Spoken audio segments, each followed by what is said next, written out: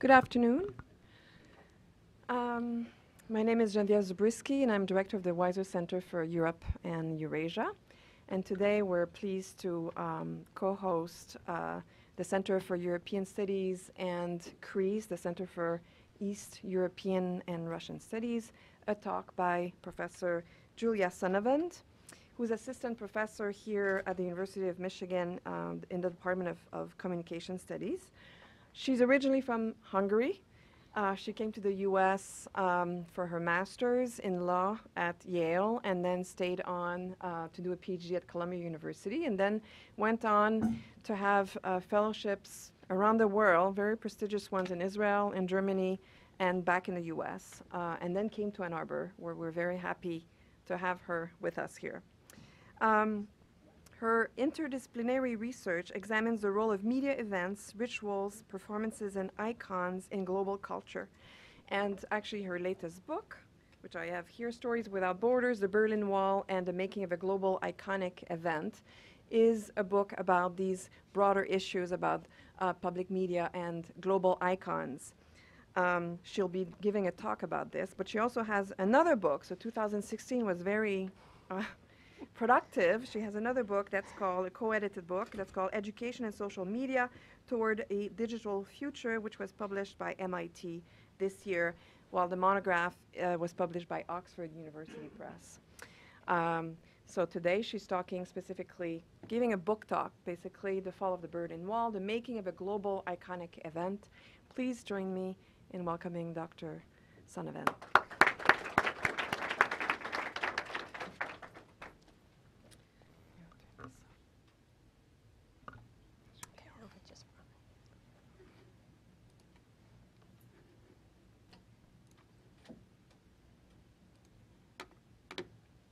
Thank you, Geneviève, and it's a particular pleasure to be here today and to present the book to the University of Michigan community, and I'm really happy to see some of my students in the audience too.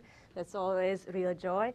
And I chair Nojan Kwak from Communication Studies. So today is a presentation of my book, Stories Without Borders, The Berlin Wall and the Making of a Global Iconic Event.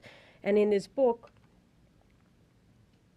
I'm raising the question how we can tell the story of an event in a way that people would remember it internationally and over time. Why is that the case, that certain events become global mythologies while other events just simply fade into oblivion? That's the central question I'm trying to understand in this book by looking at the case of the fall of the Berlin Wall.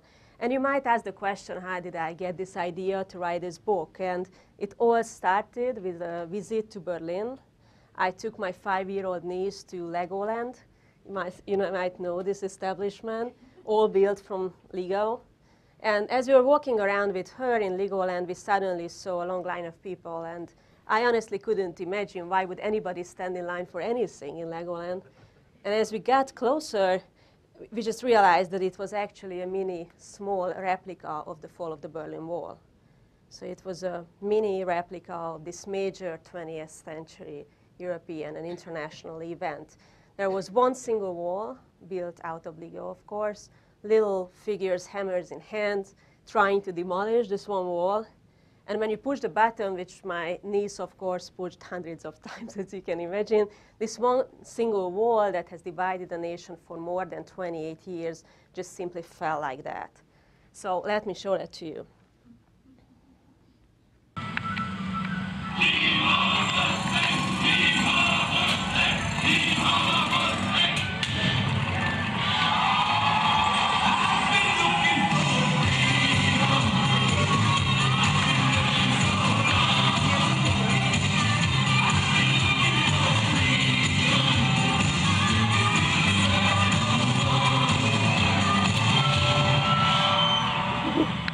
I particularly like the feature that it goes back, at the end. So, one way to look at this scene is to say this is simply a toy, nothing else than a banal form of commemoration that we shouldn't take seriously. But I believe something really serious is going on here.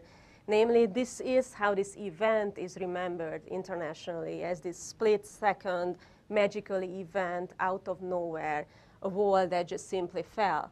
So that's kind of the question to me. How is that possible that we had a confusing, contradictory political transition going on in East Germany at that time? But this is how it is, remember, it is international. This is how it functions as a global myth. So while thinking of this question, I built up a new concept of global iconic events, defined as news events that the international media cover extensively and remember ritually. And what I was trying to do with this new concept is to think through how do we build up global iconic events internationally.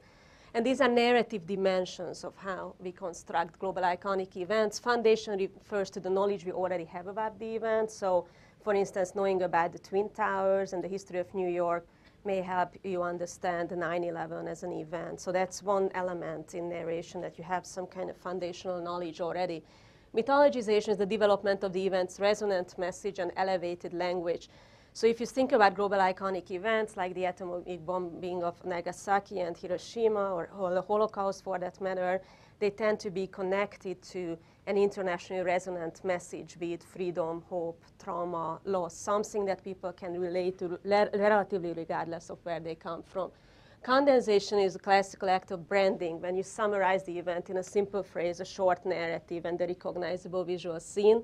Why do we do that? Because this is how we can quickly recall the event and use it in connection with contemporary happenings. Maybe because I'm originally from Hungary, I'm very interested in this question of clashing narratives in the international context. So I have also looked at how events are differently interpreted in the international context. Some counter-narratives even questioning whether the event took place or whether it took place in that form. And then final remediation is when the event starts to travel internationally and finds new forms. So the case that I looked at was the fall of the Berlin Wall in 4 national contexts: Soviet, East German, West German, and American media, right at the beginning of the coverage, in the first 6 weeks of coverage, and then also anniversaries, first, 10th, 20th, 25th anniversary. And I understood media in the broadest possible sense, not only including newspapers and television, but over time also exhibitions, performances, social media. And think about the main questions throughout what I try to understand. How can we tell the story of an event in a way that people would remember it internationally and over time? So in some ways, the main element of the book is to look at the narration of events over time, across media, and in environments where people disagree about them and have different opinions about them. So if you think about the fall of the Berlin Wall in that sense, the fall of the Berlin Wall's narration has many contradictions. So the first element is that the fall of the Berlin Wall wasn't the biggest protest going on in East Germany at that time. Many people agree here who study German history. So the biggest protest was actually taking place in Leipzig. If you think about the fall of the Berlin Wall in a very strict political scientific sense, nothing really happened on that day. It wasn't the end of East Germany. It wasn't the end of the Cold War. It wasn't certainly the end of the Soviet Union. But everything happened on that day symbolically.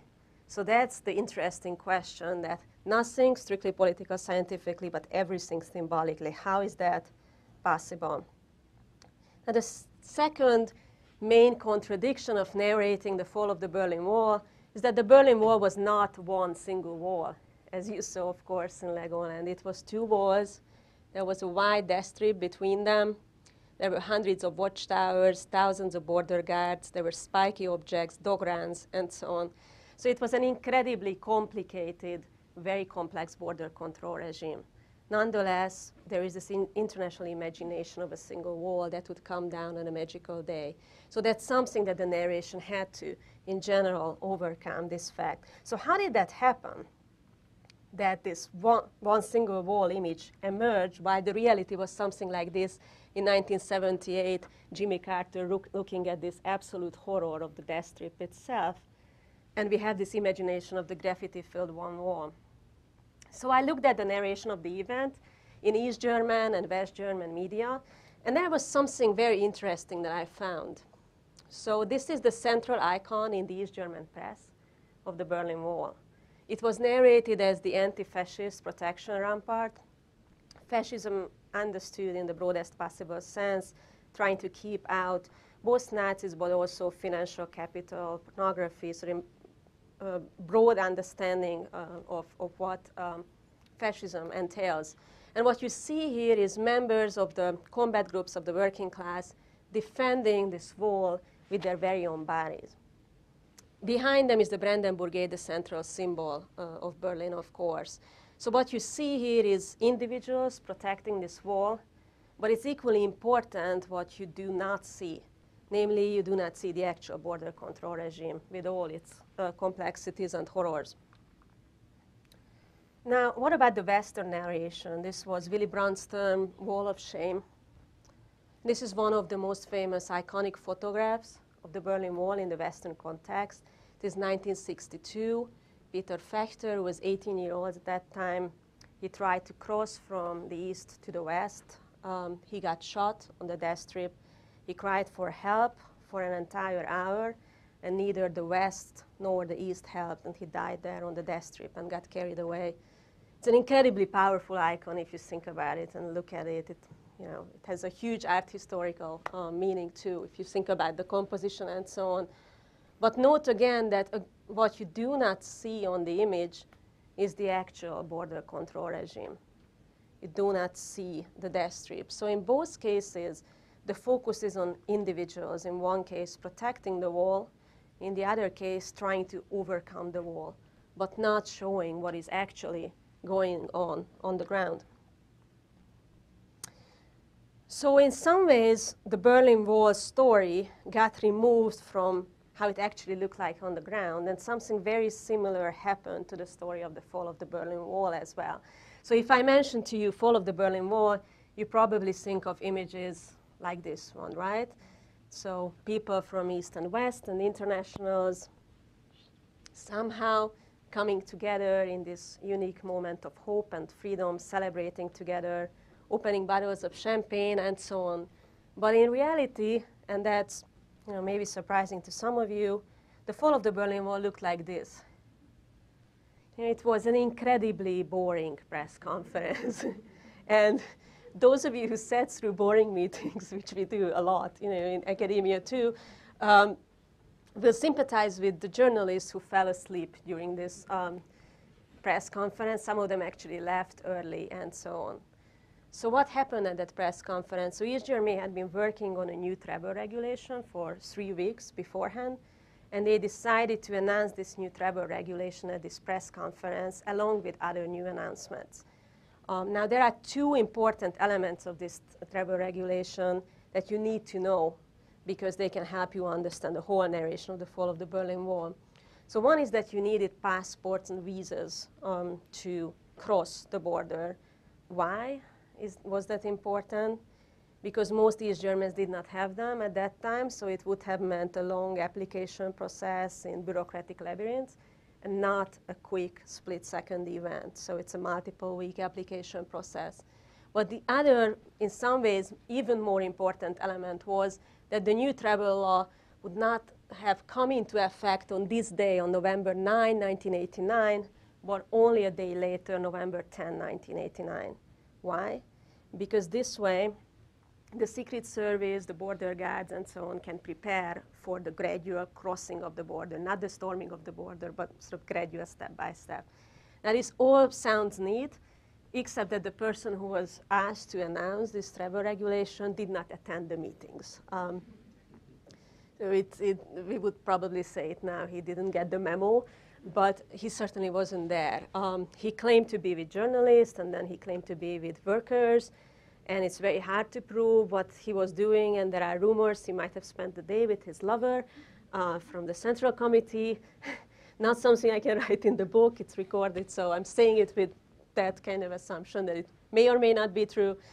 The most important is he wasn't there and he didn't know these details.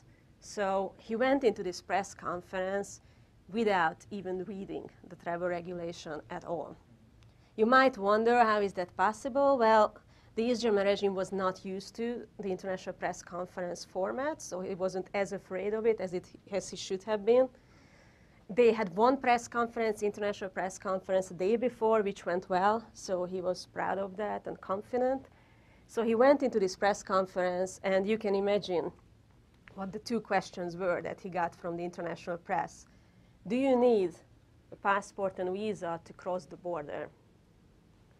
And he was thinking a bit, he was confused, and then he said, I cannot answer this question at this moment, which is already unbelievable if you think about the significance in that context. And then the second, even more important question, sort of the final blow, was what is the day of effect of the regulation? And he looks at this document, he searches, and he picks up two words: immediately, without delay. And those were there, so he actually found them in the document, but they were not about the day of effect at all. And this is how the fall of the Berlin Wall actually really happened. There's an incredibly big confusion. Right after this confused moment, the press conference actually ended. And all around it was a colossal misunderstanding, as American historian Robert Darnton called it, but somehow this is not the way how we remember it. So that's interesting, but we might want to think, how did we build up then the story of the fall of the Berlin Wall? So one solution would have been from the media after this press conference to say, well, this was confusing. We had no idea what was going on. Clearly, he got confused. And we will get back to you later with more details. We'll figure out and so on. Now, this is not what has happened back then, what happened back then. And this was not yet the age of social media. But within 3 minutes, international news agencies put out an interpretation. Any East German citizen is entitled to leave the country via all border crossing points. See, so it's legalistic, it's confusing. But it certainly doesn't mention anything about the confusion or accident or potential lack of clarity when it comes to the meaning of the event. But the real push came 2 minutes later by AP. East Germany opens borders. So think about the language here. It's simplified, clarified, universalized. It lacks the confusion, the accidental elements, the contradictions. What it has is a message that people can relate to, people can understand very clearly. It's a very powerful, strong summary of the event. And then half an hour later, the West German news agency turned something that was still a possibility half an hour before into existing reality. So the East German border to West Germany and West Berlin is open. Note the difference. It's not only opening borders sometimes generally, it is right now open. It's a massive interpretational difference. And it was out there just 40 minutes after the press conference. And this is my favorite example when it comes to the media narration of the fall of the Berlin Wall. He is Hans-Joachim Friedrichs with a beautiful voice, one of the most famous TV anchors in West Germany, something of a Walter Cronkite. So imagine that type of voice announcing that the gates of the wall are wide open in the most watched West German evening news. This evening news was watched both by West Germans and East Germans at that time. So you might raise the question, was there any gate open at that time when he said this? Well, there was not a single gate open. There was no border crossing, nothing happening at the border at the moment when he is announcing this. So it's easy to say it's media distortion, but another way of saying is that he pictured something that came later. If you like Austin's theories, it's sort of a performative utterance. You announce something that becomes reality afterwards, or it's a self-fulfilling prophecy for that matter. It certainly wasn't an objective representation of what was going on at the border. Another famous example of the narration is Robin Lautenbach, also West German television news of that night. So he announces the Berlin Wall is merely a monument in front of the Brandenburg Gate, which was the most guarded border crossing point at that time. All elements of the border control regime were intact. All the border guards were there. Nobody crossed the border at this time. And he stands in front of this much guarded border crossing point and says the Berlin Wall is merely a monument. So it's again a symbolic and a mythologized language in contrast to what was actually going on the ground. Now he was in a hard position because at that time you couldn't move quickly. It was a very different technological environment, so it wasn't possible for him to move to a more appropriate location. So it was a major contradiction between the image and the words. And in some ways, in this case, the words were speaking louder than the images, convincing people in a stronger way than the actual image which showed the crossed border. So what did the Americans do when it comes to media coverage on that day? And some of you might even remember it who are in the room. So NBC's coverage was the most famous coverage of that day because they arrived 3 days before the fall of the Berlin Wall to the city, and that meant actually everything in terms of advantage in media coverage. Tom Brokaw has also had one more major advantage. He had a prearranged interview with this confused party official, Günter Schabowski, who accidentally announced the fall of the Berlin Wall. So they met after the press conference, and I actually really recommend that you watch it sometimes, the interview. If you like Monty Python or any kind of comedy, it's exactly that. So they sit live TV, they have the regulation in hand, they read it together and try to find out what the meaning of the regulation was. And if you can imagine, I mean, the magnitude of that moment. And they together realized the mistakes that he made a few minutes later. They realized the day of effect, they realized the passport, the visa, and so on. And so Tom Brokaw actually accurately announced it to the American audience that nothing will happen today, everything will happen tomorrow, they will need passports and visas, but it's a major moment in history.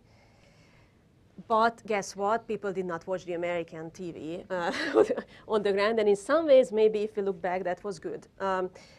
They watched that mythologized, strong West German narration of the event. And over time, of course, Tom Brokaw also started to enjoy what was going on the ground in Berlin.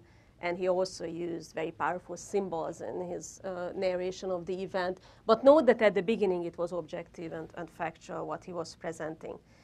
So this is the timeline of the press conference and the opening of the first border crossing point. So what happens at 11:30 p.m.? So many people gather at the border crossing points right at the Berlin Wall that one border guard, one of the border crossing points, starts to fear for his life. He calls the leadership. He can't get a clear answer. More and more people come to the border crossing point, and he decides to open it up. And then people flood to the west. And to mention a personal story, so he opened the gate, people really stormed in to the west, and he went back to his office and started to cry because everything he believed in just collapsed in front of his eyes. And then after his border crossing points, one after the other fell, and then the fall of the Berlin Wall happened really in a way as you remember it, with all the images of the Brandenburg Gate and so on.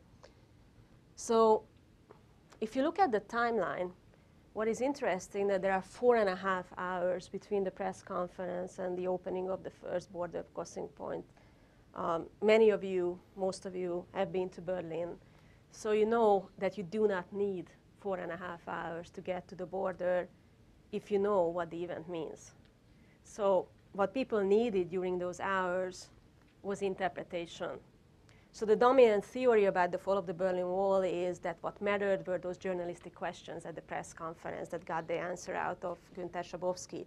What I'm arguing in this book, that what mattered was interpretation. Over 4.5 hours trying to convince people to make the event happen, to go to the border, to test it out, to try to cross it.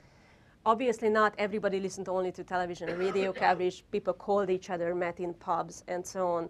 But media played a crucial role in the unfolding of the event on that night. So what did East Germans do when it comes to telling the story on that night? So I researched the East German and the Soviet coverage as well, both at the beginning and over time. And what I have found was really interesting because we tend to praise in Western media the use of factual and objective coverage. And this is exactly what was going on in the East German media on that night. So they spoke about passports, visas, all the factual details, the confusion and so on. But it was nowhere close to as exciting as the mythologized, elevated language of the West German media of that night. And over time, in the coming weeks, what they also did was downplaying the event. They published the event on second and third pages of newspapers, short articles. It was presented as new travel regulation, the name of the fall of the Berlin Wall, of course not. It was presented as a planned event. They described the ongoing political transition, which was true. They described the 3 weeks they have been working on the travel regulation, which was true. And when it comes to images, they didn't show any of the iconic photographs that, you know, they showed party officials shaking hands if they showed anything of the event. So it's interesting to see the counter-narration in that sense. And what I'm also showing in the book, that then the event with breathtaking speed within 3 short days got condensed into a simple phrase, a short narrative, and a recognizable visual scene. Most of the storytellers, the journalists who told the story of this simple story of the fall of the Berlin Wall were the exact same ones who were there at the press conference. So these are not journalists who didn't understand what was going on the previous day. You can't say that they just didn't know that there was confusion and accidental elements and misunderstanding. They ended up narrating this event within 3 days in this elevated language, and that's what interests me. Again, it's easy to say it's media distortion, but I think it was something more like journalists try to live through an event that is larger than life and present it in such a way. But what they did at the same time, they edited out all the actors. The role of the media the previous day was not part of the narration. People just suddenly appeared at the border right after the press conference. So their own role was edited out, which I find really interesting. And also all the elements that they, you know, we might consider boring or confusing, like the ongoing political transition or the accidental elements of the announcements, those were edited out. And even more interesting is the central icon, which was the image of the Brandenburg Gate. Now, this is the central icon of the fall of the Berlin Wall, but this is the only border crossing point, as you know, that remained closed for additional 6 weeks. So it was really closed for a long time. So you have a central icon that is a closed border crossing point at the moment, which was tricky. So journalists decided this is really a problem with the central symbol. So they ended up camping right at the Brandenburg Gate for 6 weeks and pushing for its opening. And after 6 weeks, it was finally opened. There was an official funeral of the Berlin Wall, co-organized by East and West. But this is not the event that we remember. The event is the accidental, the magical fall of the Berlin Wall. So that's also interesting. It's not the planned event. So how do we remember the event today? I have researched the anniversaries throughout and would like to show a few highlights to you. So this is a 2009 project called the Berlin Twitter Wall. It's by a German non-profit organization, which is basically a hashtag with the following request. Share your thoughts on the fall of the Berlin Wall now, or let us know which walls still have to come down to make our world a better place. So think about the language. It doesn't ask you to remember this major event from the 20th century, this major German event. It asks you to use this event in connection with contemporary happenings. And to the biggest surprise of the organizers, 40% of the tweets came from China. And they were in Mandarin, and they asked for the Great Firewall of China. So what happened here that the organizers thought people would use this story of the fall of the Berlin Wall in connection with actual separation wars, like the one between the United States and Mexico. But instead, what mostly happened that people pushed it further out, and they also spoke about virtual wars and social wars, cultural wars, and so on. So this is one example of how the story of the fall of the Berlin Wall travels today. The another form is reenactment. So one of the main problems with commemorating the fall of the Berlin Wall is that there is barely anything left of the Berlin Wall itself. So after the magical night of November 9, 1989, in 2 years, most of the Berlin Wall got completely demolished. There was great desire to, erase each and every element of it. And after 2 or even more like 3 years, Germany realized that that's a problem. And why is that the problem? Because then we can't tell the story of the fall of the Berlin Wall if we don't have a Berlin Wall. And this is an ongoing problem when it comes to commemorating the event. So they started to preserve the remaining parts. And there were also projects to rebuild the Berlin Wall. So this is an example from, it sounds strange, I know, but it happens. quite often now internationally. So this is an example from Los Angeles, where a little museum, the Vanda Museum, transported 10 original segments of the Berlin Wall to LA. 5 in original condition and 5 got painted by American artists, and you can go there and touch it and feel the Berlin Wall. But they did even more. They built a fake Berlin Wall. It sounds really odd, but it happened in sunny Los Angeles. They blocked a busy avenue for a night, and then they tore it down on November 9, 2009. And I couldn't imagine, I couldn't believe when the museum director was telling me that people were actually running away with the fake pieces of the Berlin Wall and keep it at home. So we have not only the original pieces of the Berlin Wall, but these fake elements that people feel connection to.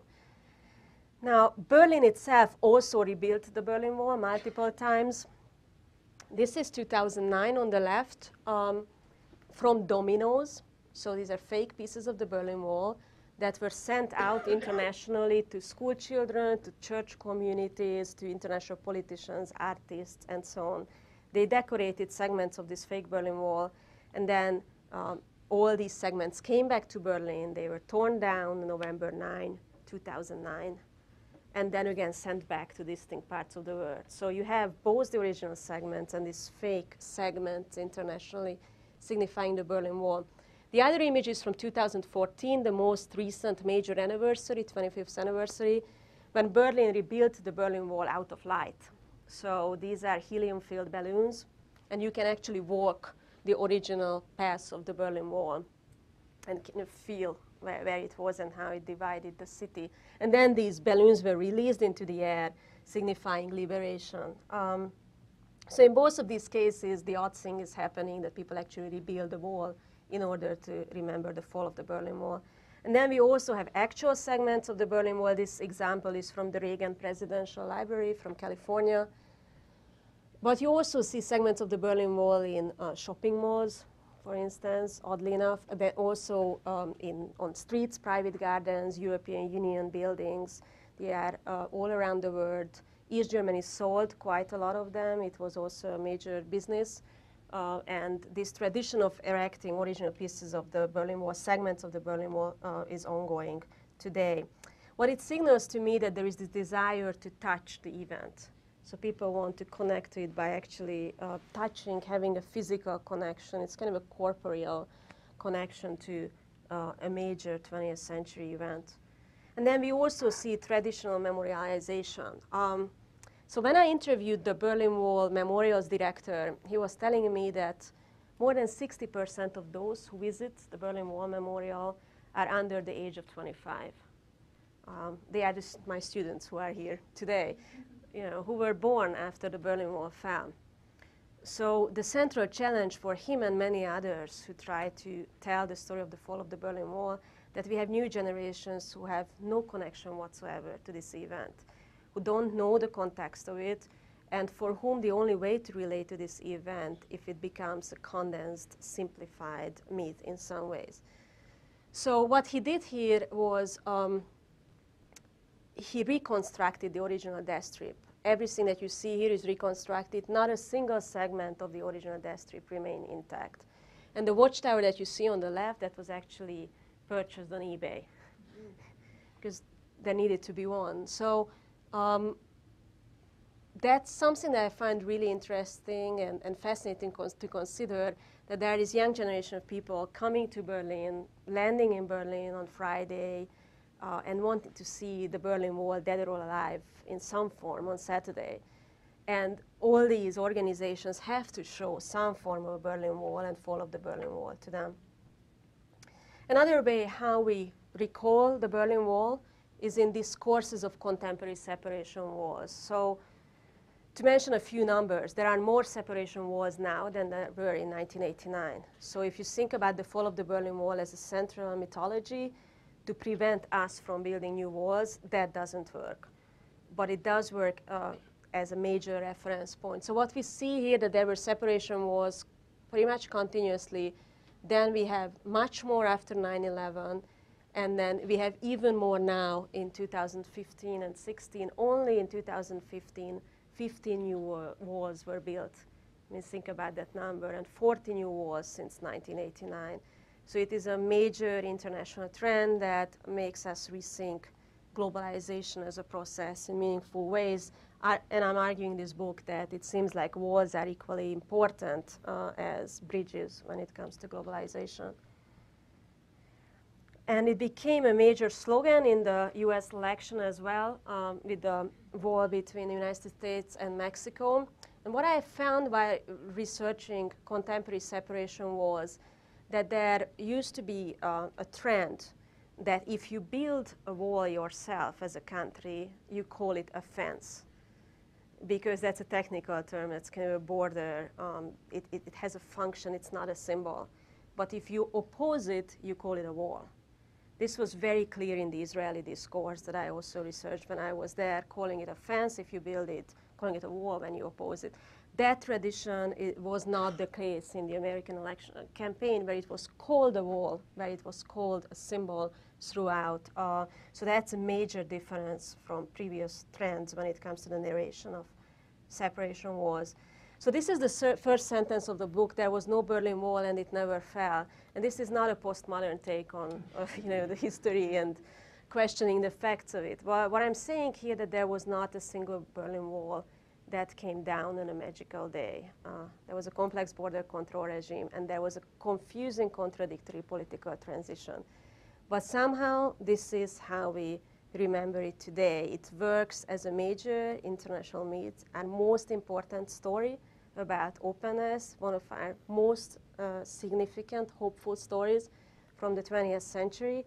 And whether it survives or not as a major story depends on narration as well. Thank you.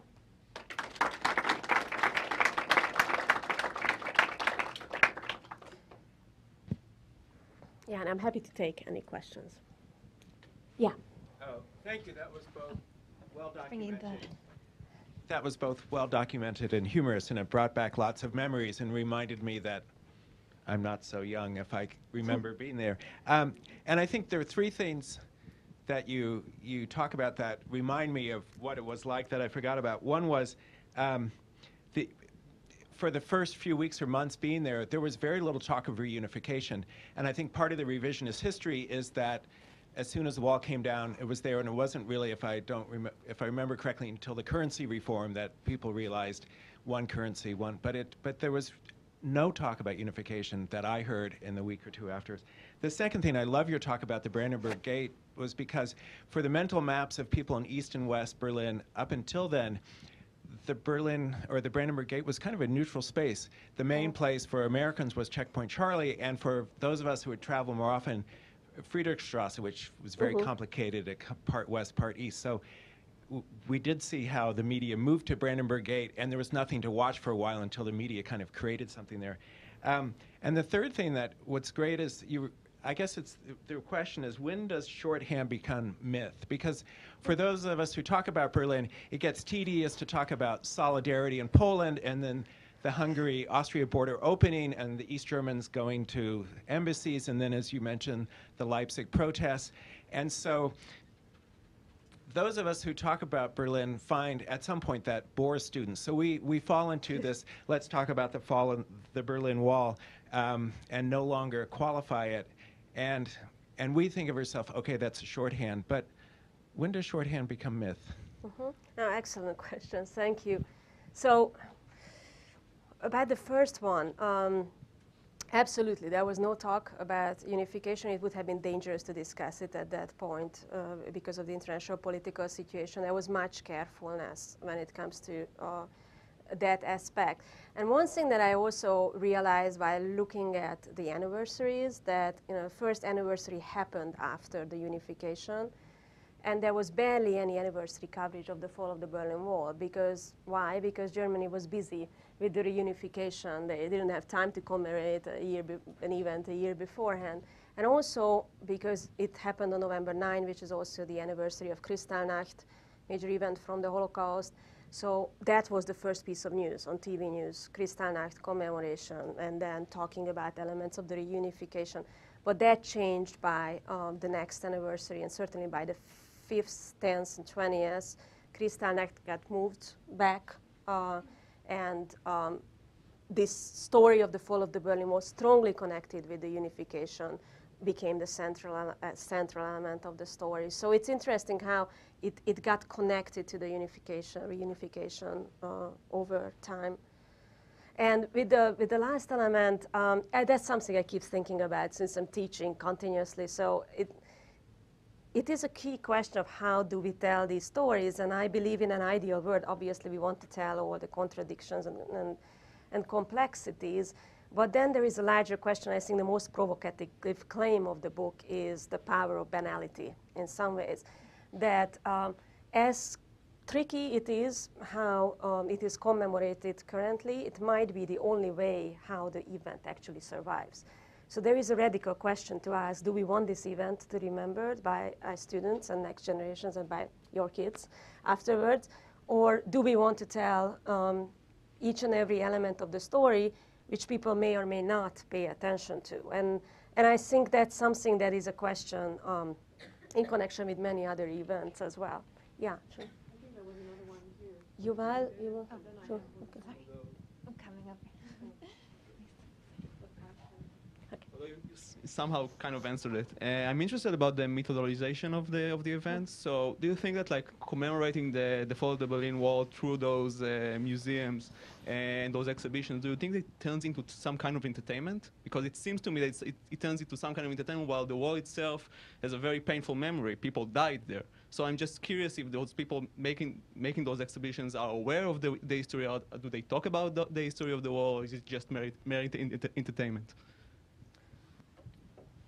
Yeah, I mean, those who organize these obviously know what was going on the ground, and they try to balance it. And there are multiple exhibitions at the anniversaries that also address the pain of the event, but they are keenly aware of the fact that there are also many internationals arriving in Berlin. It's really a global city. So I don't think it's simply entertainment, what is going on here. What I think is going on here is actually condensation and trying to find some kind of core element of this event that can travel across time, space, and media. And that requires the removal of some of the facts, the details, which is a controversial process. But I don't think it's simply entertainment. So another example to think about it, if you consider how we narrate the Holocaust, there is a central symbol of Auschwitz. We don't necessarily mention all the camps involved, right? I mean, researchers. So Auschwitz doesn't represent everything that was going on during the Holocaust, but it comes to stand for it. And that is the interesting question here too, whether this simplified version will come to stand for the event in some way or not. Yeah. Well, it's linking to this issue.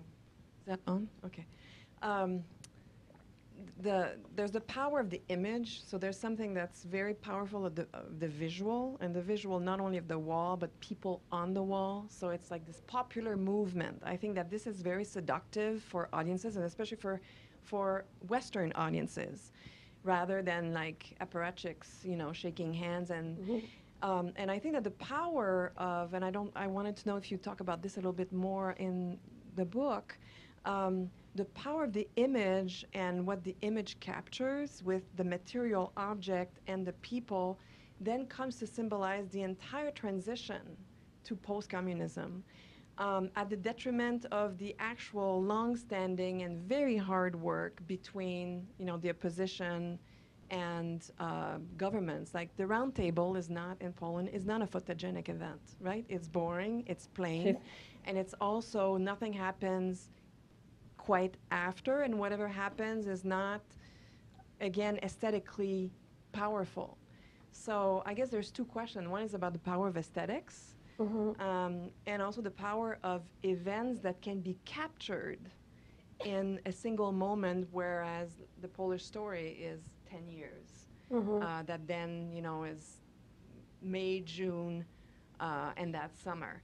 And I know that for Poles, and since I teach about Poland, it's always very frustrating when people talk about the fall of the wall. Well, you know what? I mean, it happens several months before in Poland, at the beginning of the end, and years before. So I wonder if you can talk about this also, how other stories and the actual process is silenced by the power of these iconic moments. That's an excellent question. Thanks. I mean, I keep thinking of it as a Hungarian too, of or all the things that were going on beforehand, and there is this moment that is remembered. And I think there is one danger of it, that this is how we imagine successful social movements. That, be it Twitter now and the Twitter revolution, that it would happen in a second. It comes out of nowhere. It doesn't take boring meetings and endless hours at night and a lot of coffees until the early morning and so on.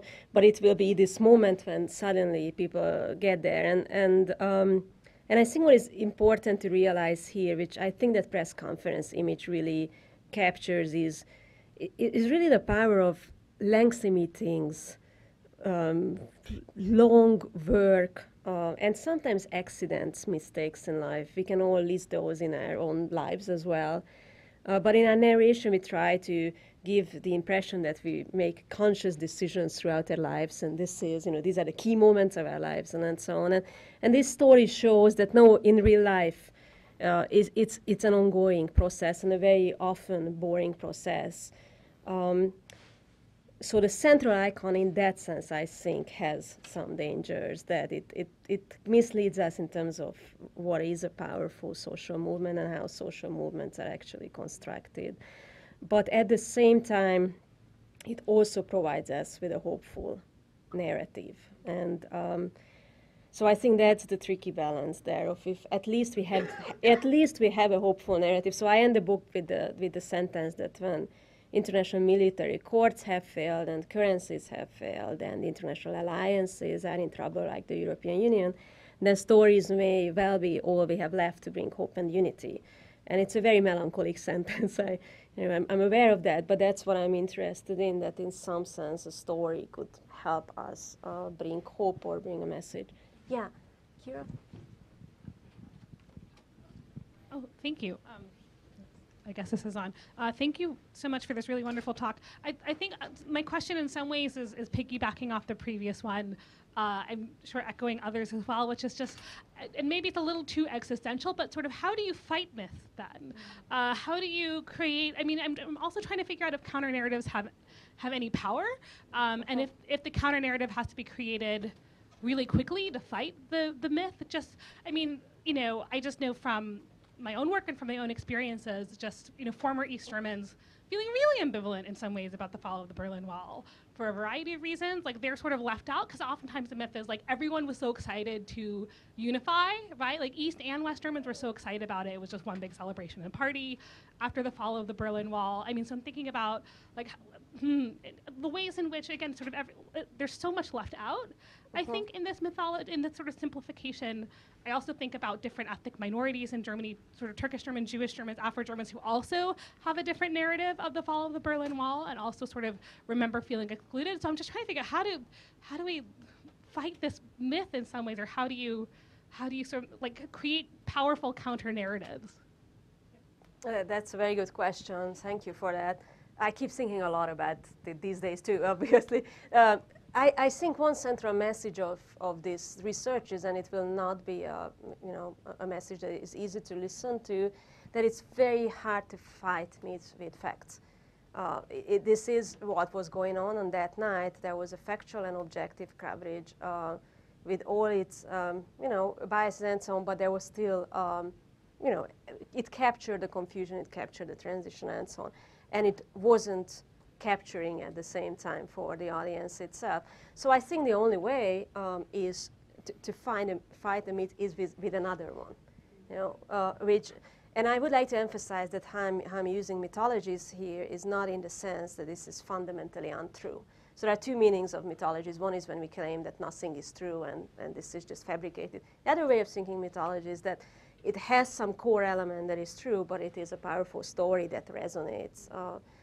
Major Greek mythologies that we carry with us. There are stories we carry with us, and so on. So I think that's the way to fight myths, to create a counter story that has equal power. And it will not deconstruct the myth if you say, but these were the actual, set of facts. And I completely agree with what it leaves out. It leaves out quite a lot. And when it comes to the anniversary coverage, and it leaves actually currently everything out except for the fall of the Berlin Wall as the major national event of Germany, which is controversial in many respects, including that erasure of Kristallnacht in that. Thank you, Professor. This talk was awesome.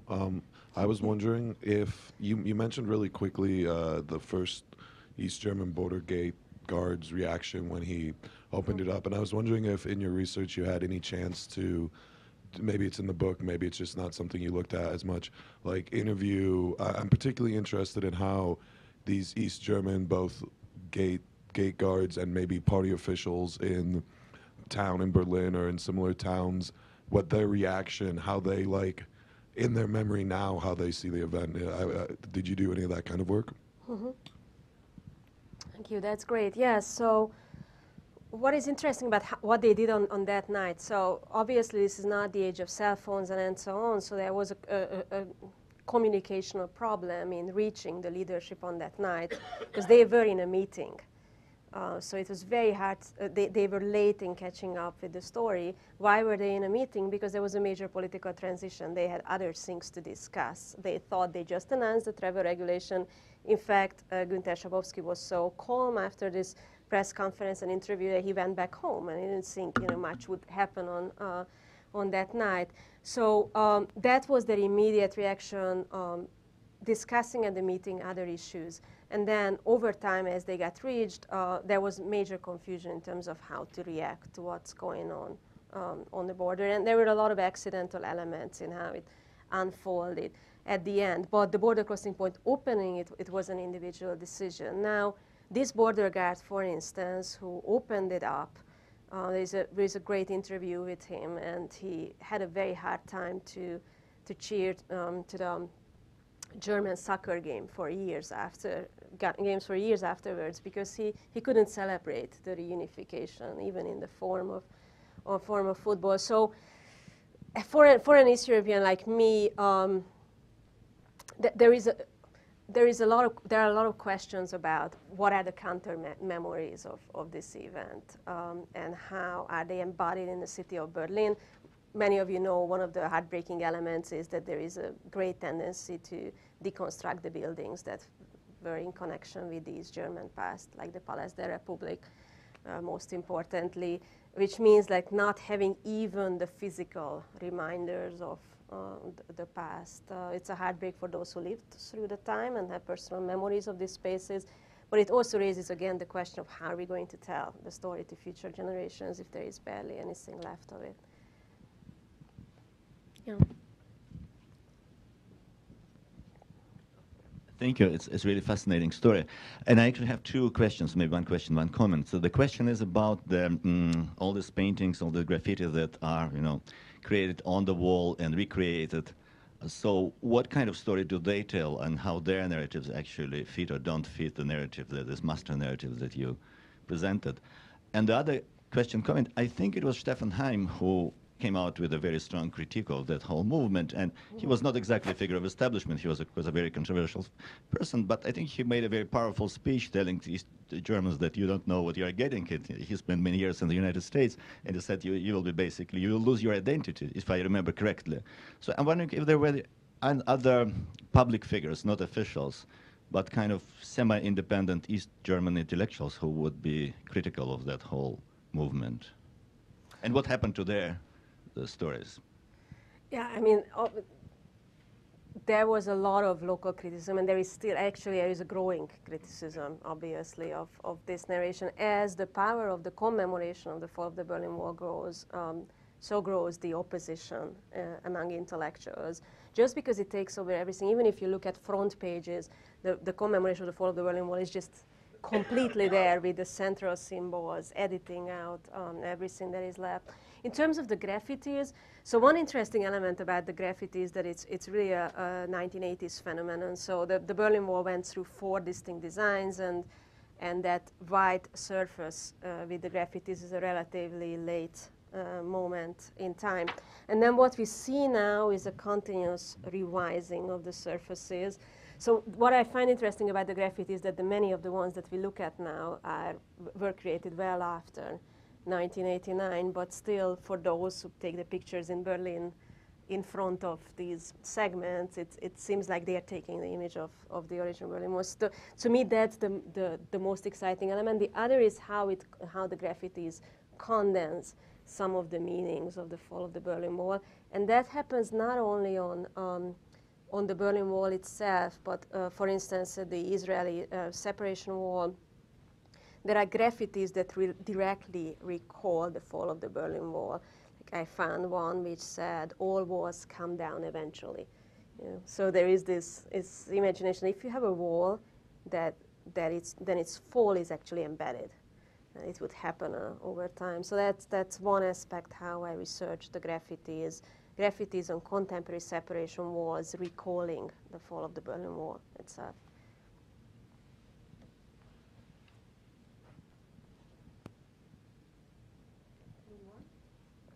Thank you so much. Thank you.